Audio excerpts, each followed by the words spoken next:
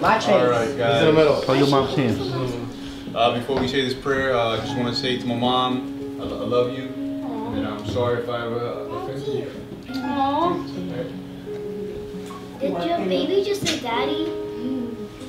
And then this is really what God is looking for: unity in the family, so that we could just become one and just help each other out in times of needs. And this is love right here, and love overcometh all things. That's what the Bible says. I hope that everybody enjoys this day and sees how beautiful this is when we come together, because this is how it's going to be in heaven. Amen. Unity, peace forever. All right. Anybody got anything to say? Amen.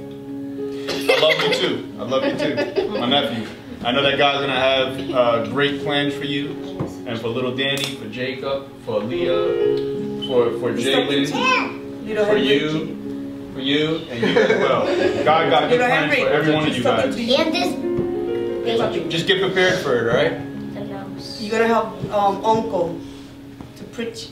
All right. God bless you guys. Dear Heavenly Father, we come before you today knowing that apart from you, we are able to do nothing. We thank you for the unity, God, that you bring. The unity, God, that is unbreakable. And I just want to say, God, that you bless my mom, my nephew with many more years, Lord God. Many more years of happiness and peace, Lord God. Though we went through the storm, Lord God, there's been a lot of storms in this life, Father God. We know that we got peace ahead.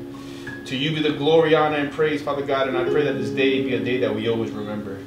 Bless the food that we are about to eat, Father God, and protect us as we leave this place. In Jesus Christ's name, amen. Amen.